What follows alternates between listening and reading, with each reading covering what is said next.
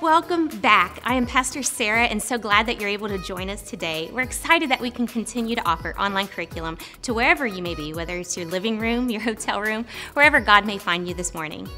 We just wanted to remind you, for those that maybe haven't made it back yet to our face-to-face classrooms, that we've recently launched our brand new face-to-face curriculum called The Gospel Project. It's different from what you might find online, and it's the new curriculum that's chronologically working its way through God's Word, and we're so excited to offer it to our students that are meeting face-to-face in our classrooms. We will continue to offer Ollie and Friends online, and we're excited to let you check out today's video. So let's see what we have online for Ollie and Friends.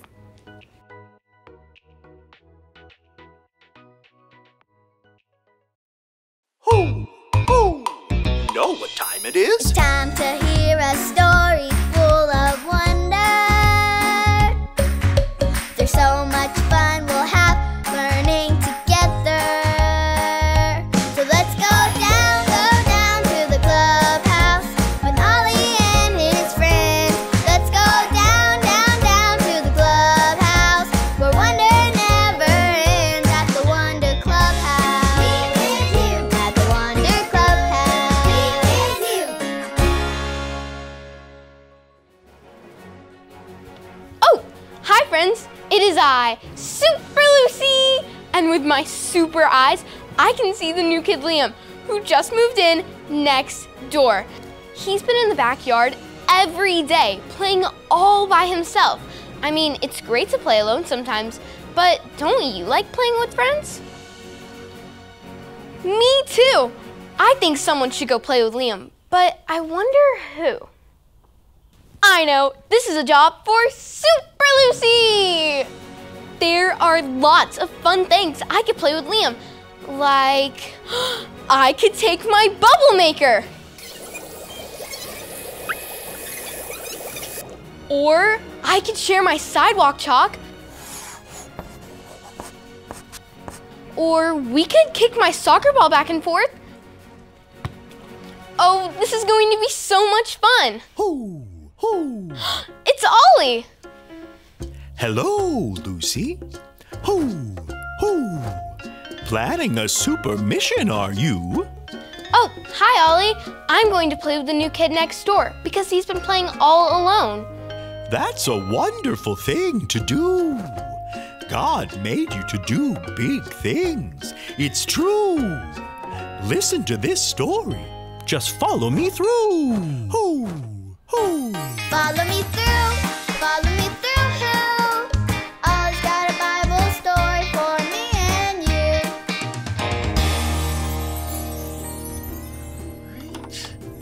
That should do it. Oh, hola friends! I'm Luis, the handyman. I just replaced the batteries in this for my niece. She uses it to play her music and practice for her dance class. She loves to dance. Ooh, that reminds me of today's story. Do you want to help me build it? Great. Let's put it on the story fence. Hammers up, little builders. Ready? Uno, dos, tres. Hammer! Great job, little helpers. You can put your hammers down. Now we just need our story tools.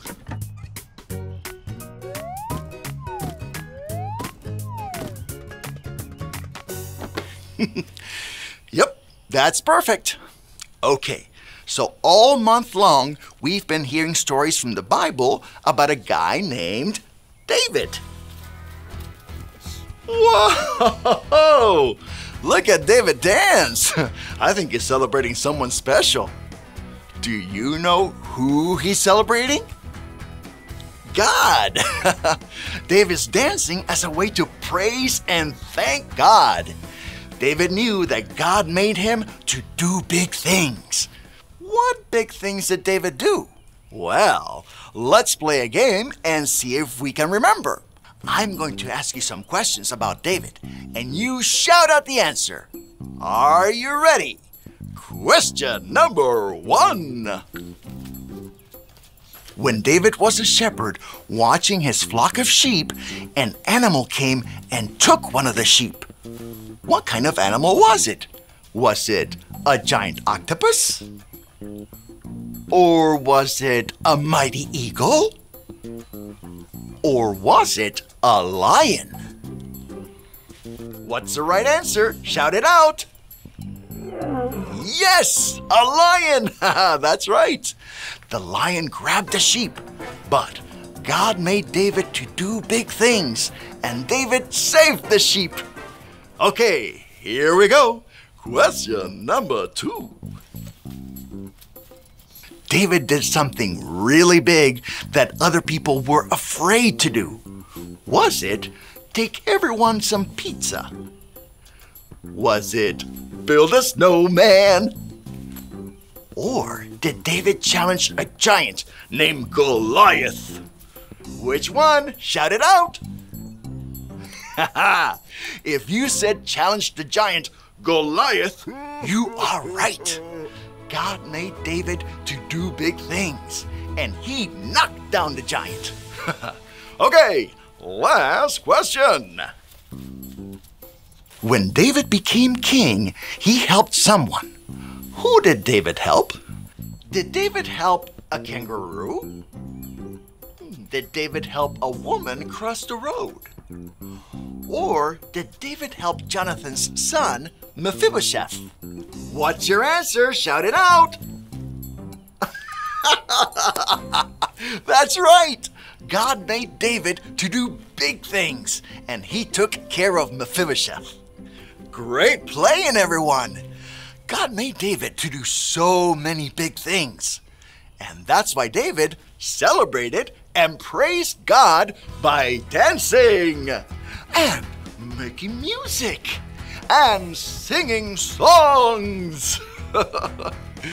David praised God because he wanted to say thank you. Now, raise your hand if you think God made you to do big things too.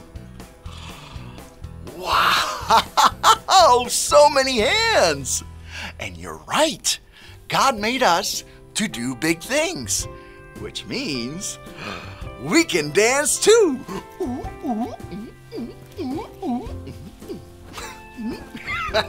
Oh. Hey there, Ollie. Tell me, who made you to do big things?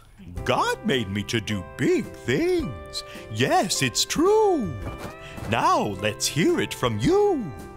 Tell me, who made you to do big things? God made me to do big things. That's the truth, friends. You better believe it. See you next time. Adios. Woo. So there's your story, and it's all true. David sang and danced to thank God, and we can all praise God too. Thanks, Ollie. Goodbye to you. Hoo, hoo. Wow, David did so many big things. And David praised God to say thank you. God made me to do big things, and I can praise God too. I think I got the story. Did you get it? If you did, say got it. Get it? Got it! Good! I know what I can do with Liam. We can dance and praise God together. Whatever the day brings, God made me to do big things. See you later.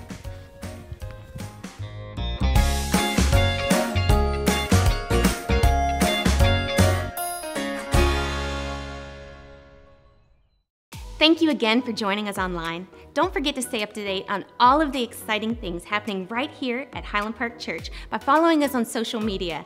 You can also find out about upcoming events at hplakeland.com/events. Till then, we'll see you next week. Bye.